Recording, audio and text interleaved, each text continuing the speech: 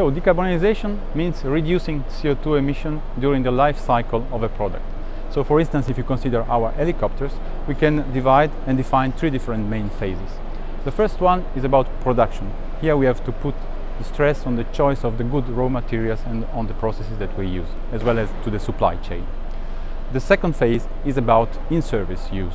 And in this phase, the main contributor is fuel consumption, because that's the main reason for CO2 emission in this operational phase at our customers. The third phase is about the end of life of the helicopter, where we have to make sure that the materials we have used to build it can be recycled as far as possible. So full decarbonization by 2050 is a huge technical challenge. For aviation today, the target has been set to 50% reduction of CO2 by 2050. And at Airbus helicopter, we consider that this target is applicable to our products too. But we haven't waited for this target to be set to start working in that direction. For instance, on thermal engines, we have already in the last 50 years reduced the emissions by 50%, which is already a good step. And in addition to that, we have also allowed the use of some alternative fuels on our helicopters that can be used today, which also allow a CO2 reduction too. Besides thermal engine aspects, we have also worked on hybridization and for sure on full electrification on our eVTOL demonstrator for UAM market.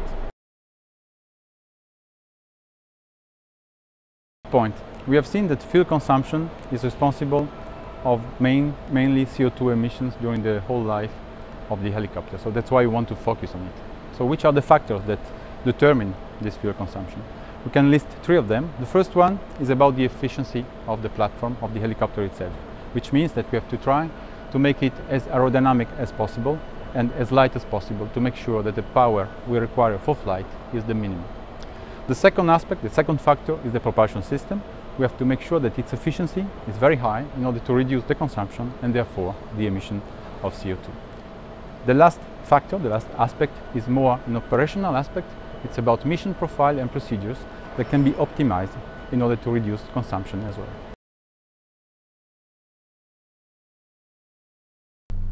Yes, of course. We did the work in many directions. So you should know that the efficiency of diesel is very high, it's almost 45%, when the turbine is only 30%. The problem of the diesel engine is the weight, which is much higher than the turbine. And since then, we worked on the improvement of the turbine aerodynamic cycle, which is more efficient than working on the diesel. So the diesel, we did all the tests, we performed the flight tests, but we are more oriented now to the improvement of the thermodynamic cycle of the normal turbine. We are pushing in all directions. It's the principle of innovation, but the SAF are key. The SAF is we can use them already on the aircraft, and they can be produced with the waste elements, with waste oil. And with SAF, we enter in very natural, virtuous circle. So we are looking to all options at the same time. For sure, sustainable aviation fuels are already a reality, because our helicopters can fly today with some fuels, certified fuels, which contain a certain amount of SAF. So this is already an option which is available. For sure, to go beyond 100% SAF, we need to work together with fuel providers, with engine manufacturers, to make sure that the use of 100% SAF becomes available and usable for customers. Okay, so hydrogen really is the future in the second step of our roadmap. The first step, it will be really the energy need reduction, but all the work we do on the basic helicopter, and then we can introduce hydrogen. Hydrogen, to be efficient, must be in the liquid form. It means the storage is minus 253 degrees. So externally, we will not see the difference, but internally, reservoir will be completely different. It will be double thickness reservoir with very special regulation system, which will allow us to keep the temperature low and the pressure regulation when we consume the hydrogen. So it will be completely different fuel supply system. Sure, I think it's obvious today that to meet decarbonization target, we need to change our propulsion system. It has to evolve and improve its characteristics to meet the targets that we have mentioned before. So let's have a look to the option that we have.